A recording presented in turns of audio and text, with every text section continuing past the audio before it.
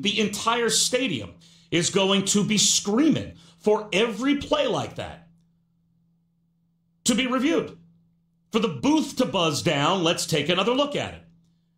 Think about the number of plays that we could have in the last 2 minutes of a first half, and oh my God, with the game on the line, the last 2 minutes of the game, where all of a sudden, before you run the next play, the replay booth is going to have to buzz down to see if maybe someone grazed a wide receiver just a shade too early. And now it may be, in this era of looking for things to overturn, rather than only using replay to overturn the most egregious things, looking for things to overturn, that you may get constant stoppages in the last 2 minutes of each half because of potential game-changing plays. There's no penalty in all of football that more greatly alters the outcome or can than pass interference.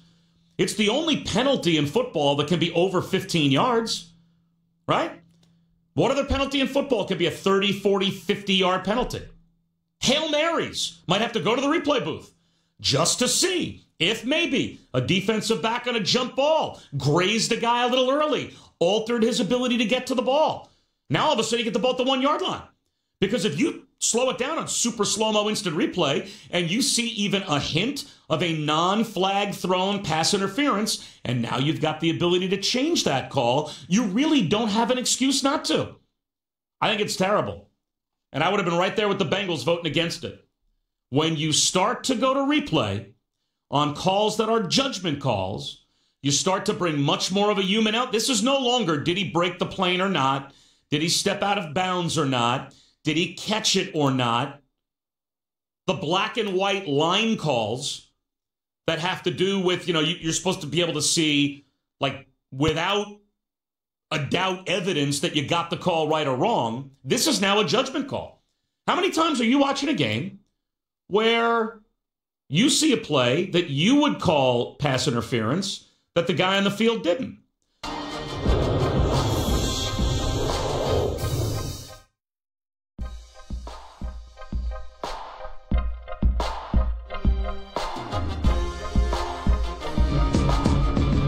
The Stephen A. Smith Show on ESPN Radio is presented by Progressive Insurance. Guests on the Stephen A. Smith Show appear via the Shell Pennzoil Performance Line, and you can always get in touch with the show through the 1-800-Flowers Twitter feed. Welcome back to Stephen A. Smith Show, ESPN Radio. Stephen A. Smith Show is being brought to you by Credit Karma. Get your truly free credit scores and free credit monitoring from Credit Karma today. That's Credit Karma. Get knowing. Plus, ESPN Radio is presented by Progressive Insurance. ESPN Radio presented by Progressive Insurance. Drivers who switch to Progressive can save an average of $668. Back to the phones we go at 888-SAY-ESPN. That's 888-729-3776. Mike, talk to me. You're live with Stephen A. What's up, man? Hey, Stephen A. I've been watching you for years, man. I just want to say you're the best sports analysis there are. Thank you, sir. I appreciate that. Go ahead. I have been a Yankee fan for 50 years. Mm-hmm. I want to know what the chances are that we may get Madison Bumgarner, and do you think he'd be a good fit? I don't know the answer to that question, to be quite honest with you. I don't even know if Madison Bumgarner is on their radar. Obviously, the brother can play. We all know what Bumgarner brings to the table. There's no doubt about that. He's a champion, and he was a closer. Kansas City Royals, I'll never forget how he just walked up in there in Game 7 and just shut them down. Just shut them completely down. I'd love for them to have somebody like that. The question is that do they really, really need him? You got to look at the Yankees for what it is. Whether it's this kid Paxton, when Severino comes back, CC Sabathis, to all the stuff. They're not really a team that's really reliant on their rotation. Your rotation comes into the game, they pitch about 4 innings or so, and then after that, you can give it to the relief pitchers because their bullpen is so strong. And so when you look at it from that perspective, the need for Bumgarner doesn't appear to be as flagrant as one would imagine. Now, I will say this. When Boston has Sale and Houston has Verlander, I'd want my own version of one of those guys. Right. You see what I'm saying? So in that regard, I get you. But the flip side to it is that it's clearly one of those situations where the Yankees think it's going to come down to their bullpen and their bats. And because of that, I don't know if Bumgarner is going to fit into that equation. Okay, my friend. Well, I appreciate your time this morning. Thank you. Thank you. Let's go to Nick. You're live with Stephen A. What's up, Nick? Talk to me. Hey, Stephen A. How are you?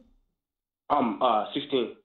I said, how are you? I didn't say how old are you. I said, how are you? I'm good. Go ahead, man. I'm a big LSU fan, and I really feel like they can beat Michigan State. I'm trying to figure out, what do you think how they match up against Duke? Who matches up against Duke, buddy? LSU.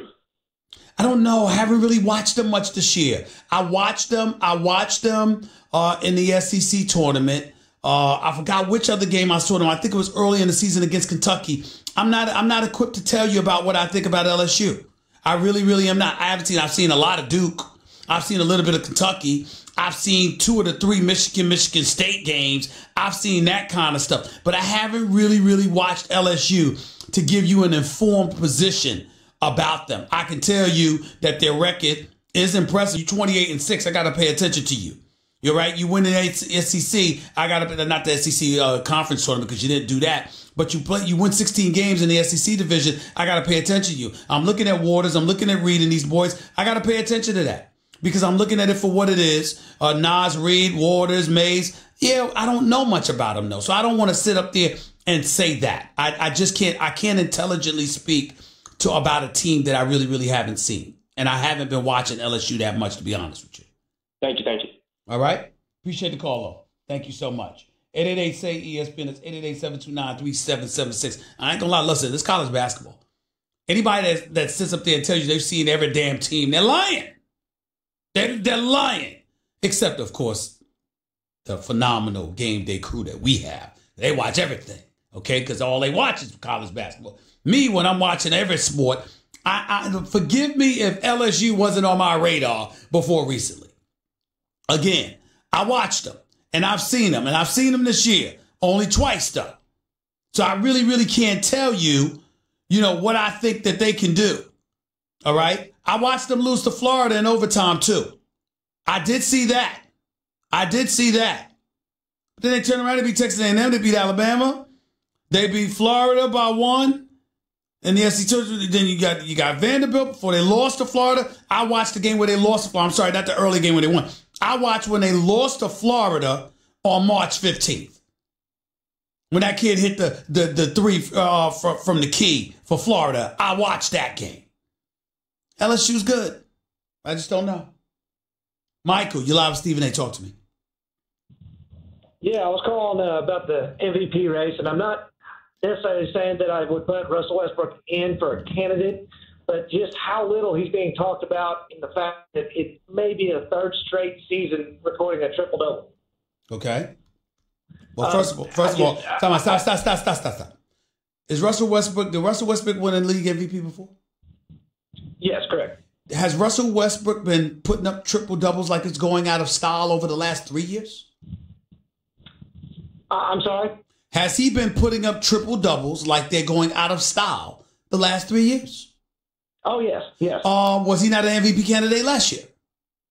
Yes. What do you want us to say? You want us to give him? You want us to give him a massage and a pedicure too? No, it just seems like it's just not being. I mean, I'll tell you why. I'll tell you why we're not talking about Russell Westbrook that much, because the expectations have become loftier. That's why. They're 44-31. Once upon a time, we were looking at this team. I had the Oklahoma City Thunder. First of all, Paul George might have a lot to do with the fact that Russell Westbrook hasn't been talked about either. Because before Paul George had gone down, if you remember, it was a 3-horse race for the league MVP honors between him, Giannis, and James Harden. And then he went down, and then Harden and Giannis were doing their thing. And then after that, Paul George came back, but he was still struggling. Secondly, and more importantly, they've been losing more games. They recently had a 4-game losing streak. And they've lost 5 of their last 7. And so when you look at it from that perspective, and now you fall into the 8th slot in a Western Conference, you're not going to be a part of the MVP discussion, sir. It's not going to happen. Correct. And that's why I said I don't necessarily know that I put him in the MVP race. It just seems like it's just not being talked about in historical significance as much as Yeah. The rules have changed, and he's been doing it, and we know how great he is, and you just get tired. That's like us not talking about Steph Curry shooting enough. Steph Curry will drop 28 points and hit 5 threes, and we'll barely mention anything. You know why? Because it's become that normal. It's become that normal. When you're that great, people can take it for granted. And when it comes to triple doubles, that could easily be applicable to Russell Westbrook. That would be my explanation. All right? I appreciate it. Appreciate it, man. Thank you so much. 888-SAY-ESPN. That's 888-729-3776. You're listening live to Stephen A. ESPN Radio, ESPN News. By the way, as the new season gets underway, the TuneIn app has every baseball fan covered from opening day to the World Series. Listen to your favorite team with live calls for every Major League Baseball game with TuneIn Premium. Your all-in-one audio app. TuneIn brings together not only MLB coverage, but other live sports, music, news, and podcasts, including all of your favorite ESPN radio podcasts. You know, like the Stephen A. Smith Show. So download the TuneIn app and begin your free 30-day trial of TuneIn Premium today. Your calls to close out the show in a minute. Brought to you by the Wendy's new Biggie Bag. Price and participation may vary.